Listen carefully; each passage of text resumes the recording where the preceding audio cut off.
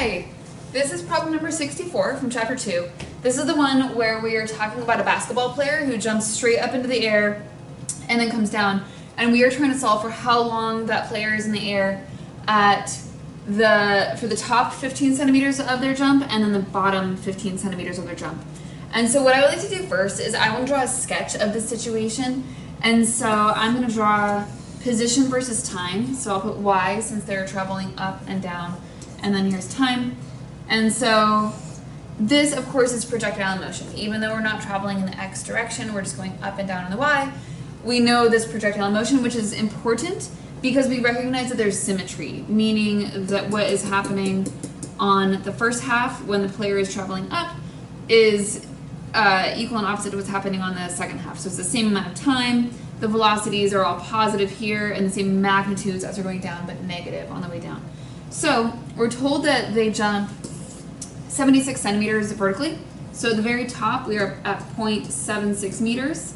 And if we are first concerned with the top 15 centimeters of the jump, then that is from 0.61 meters up to 0.76 meters.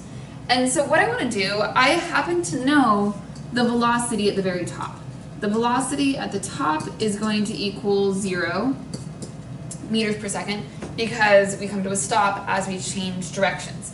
And so what I want to do is I want to solve for the amount of time that it's going to take to go from the top to 0.61 meters right here. And the reason why I do that is because I don't know the velocity here and I don't know the velocity here, but I have an equation that just has initial velocity.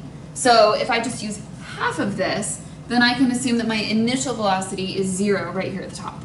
So if this is my initial, that's my final. That means my x finally is 0.61 meters.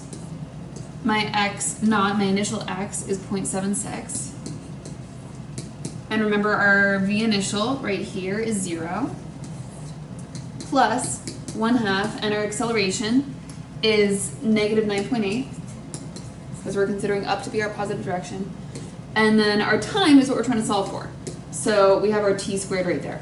So if we work this out mathematically, we're going to find out that this time that we're solving for is 0.1749 seconds. However, this isn't quite the answer to part A because part A is wondering the top 15 centimeters of the jump, but it's talking about the ascent and the descent. And so right now we've only solved for this piece. So all we need to do is multiply this number by 2, and then that will also include what happened on the symmetric side there. So 2t equals 0.350 seconds. And so this is the answer to part A, is 0.350 seconds. That's how long they're in the air for the top 15 centimeters of the jump. So now let's solve for the bottom 15 centimeters. Now so here's my image again. Here's y versus t. There's a couple different ways to go about this. If you're looking at my homework solutions, you will see that I chose to do it in this way, which I'll discuss. But I have since realized that I think it's easier and more intuitive to solve it in a different way, so I'll show you that too. So the way that I do it on my homework solutions is I first recognize that in this bottom 15 centimeters, so from 0 to 0.15, I don't know the velocity at the bottom, and I don't know the velocity 15 centimeters up.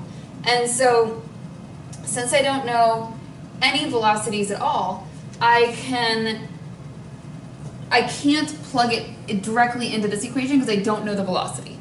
What I can do, however, is I could use the whole first half of my projectile, understanding that my velocity at the top is 0, and use that, using our whole distance of 0.76, to solve for the velocity at the bottom. And then subsequently plug it into here and solve for our time. But I think a more intuitive way to approach it is to solve for the entire time that it would take to go from the top to the bottom, and then solve for the time that it would take to go from the top to 15 centimeters.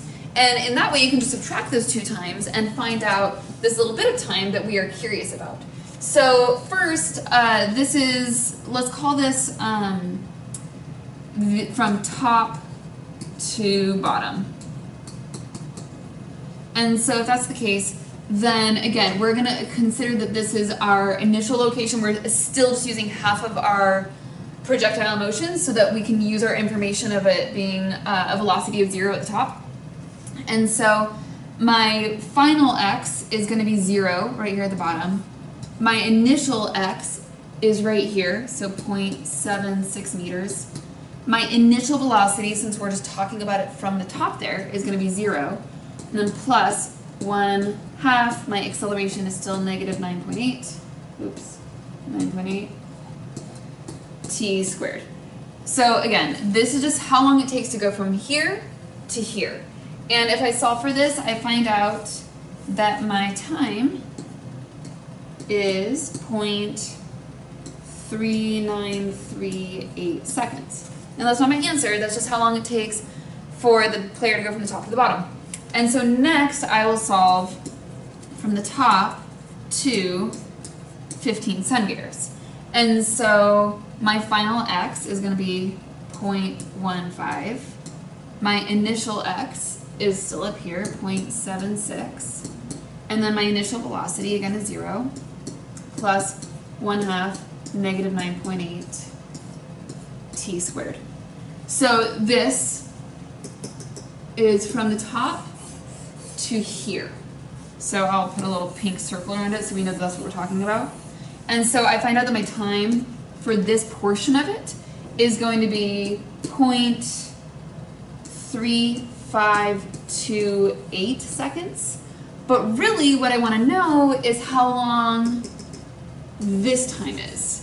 And so what I'll do is I'll take this blue time minus the pink time, and we'll end up with this orange time, this bottom 15 seconds. So here we go. We have 0.3938 minus 0.3528, and then we end up with a time of 0.0409. So this is what I've labeled here, the orange time right there, so that's the bottom 15 seconds. However, it's only for half of the motion. We did not include this piece over here. And so what I want to do is I want to multiply that by 2. So 2 times 0.0409 will give us the final answer of 0.082 seconds. And so we can see right here that if you compare that to the top 15 centimeters, that took 0.350 seconds. So that's why you have the hang time at the top, because you have a much longer amount of time when the player is at the top as compared to the bottom, which is a much shorter amount of time.